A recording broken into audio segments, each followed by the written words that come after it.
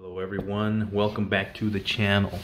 So today I am making a video on something that's been on my mind for a while. If you are thinking about getting into the HVAC trade and maybe even refrigeration, I wanted to dedicate this video to you, or maybe you know somebody that is thinking about getting into HVAC. And I want to give you 5 reasons why you should get into HVAC or refrigeration. And I made them close to being about the same thing, refrigeration and air conditioning, which is part of HVAC, because literally the same components that are in an air conditioner are also in a refrigerator, or a walk-in freezer, or a chiller.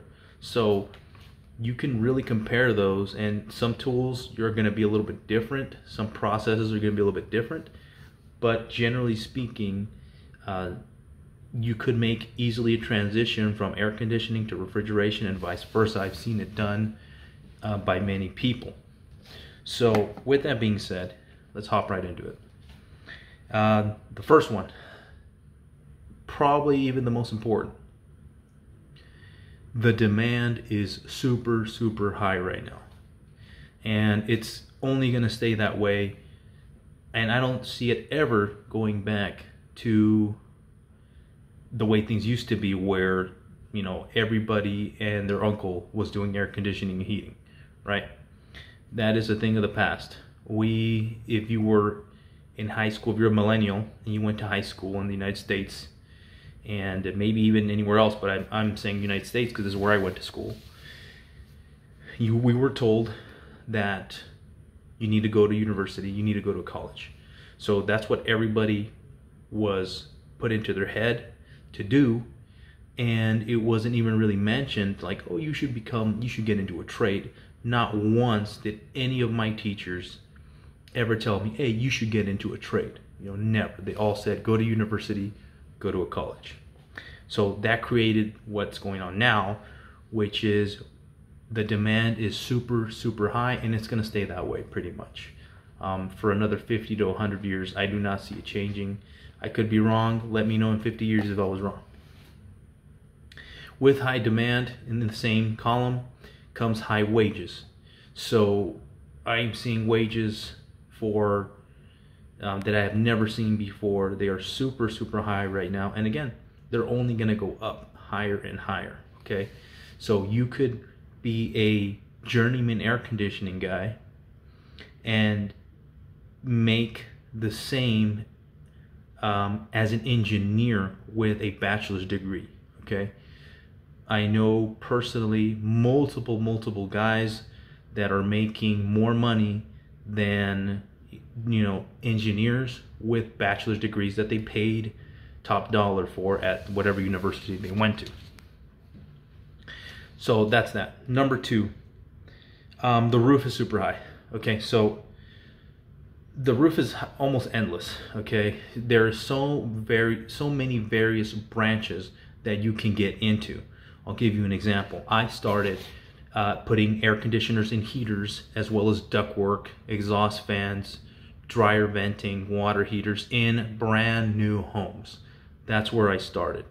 Okay, so that is one branch, and those were cookie cutter homes, so they all look the same, just the same thing every single day. You didn't talk to customers, you didn't see anybody, you only saw other maybe plumbers and other AC guys.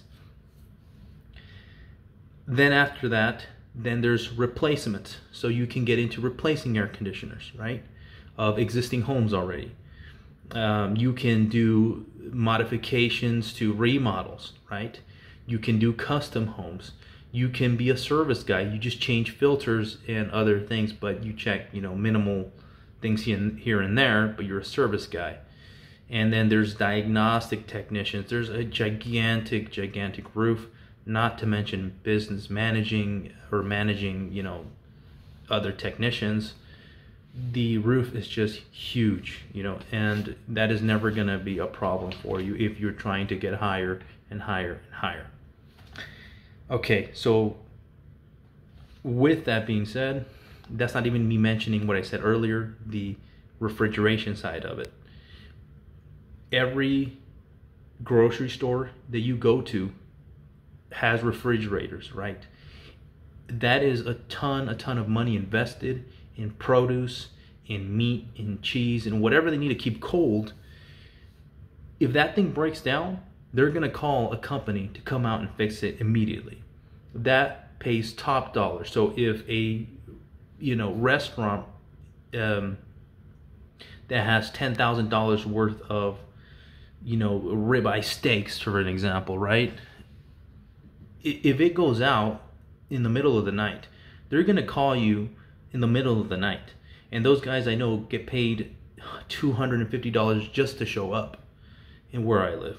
Okay, $250 just to show up because it's an emergency.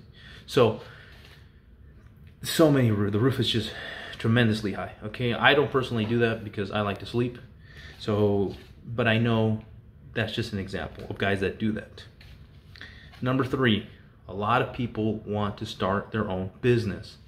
This is a great business opportunity for people that want all the responsibility and they want to do the work themselves. You get it, okay? It's fairly common that I see it all the time, that a guy will work in a company for a while and say, you know what, I don't want to work for the company anymore, I want to do my own thing. I see it done like every single year. I see somebody do it. Okay, so it's going on everywhere. Great if you want to start your own business. Okay, number 4, this one is going to be true in some cases and not some other cases. It's going to be very, it's going to depend on the company. So the background is optional. No one cares, or not everybody cares, of what type of work you've done in the past.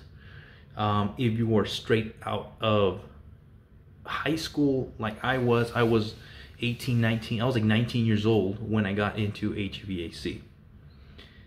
Your background or your work experience does not matter. What matters is your drive, your motivation, and how responsible you are. So I'll give you an example. I was 19 years old when I started the apprenticeship program. I don't want to get into number 5, but okay, I went straight out of high school. They didn't care what I did for work before in high school. They didn't care that I mowed lawns and washed cars in high school. They didn't care about that. I saw people when I was getting hired that used to work at banks. Okay, guys that were tellers, they worked at banks. Some guys were straight out of air conditioning school. They were coming out and they were right there with me. Okay, so nobody cares. Taxi drivers, guys. That's how that's how high the demand is. They do not care about your background or your work experience before you get here. And I saw me and another guy when I started. I remember it was me and another 19-year-old that were starting. He took a 1-year course at some college for air conditioning, and everybody else, it was such a mixed bag. 30-year-olds, 40-year-olds, 50-year-olds. It does not matter. You're not too young. Well, keep it legal, right? 18, right? You are not too young.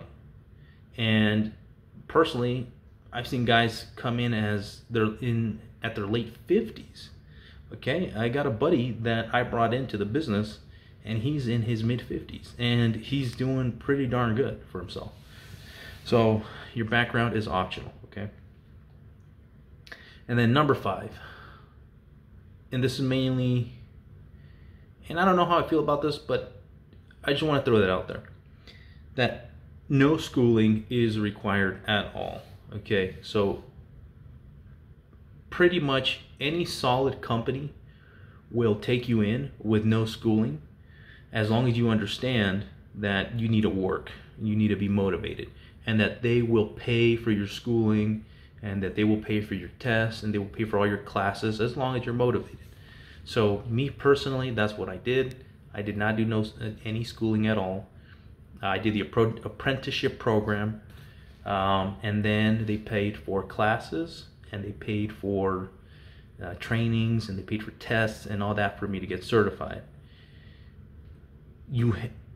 so you do not have to pay for anything really, you know. And it was pretty cool that I was an apprentice getting paid, and 100% of the time that I was in a classroom, I was also getting paid.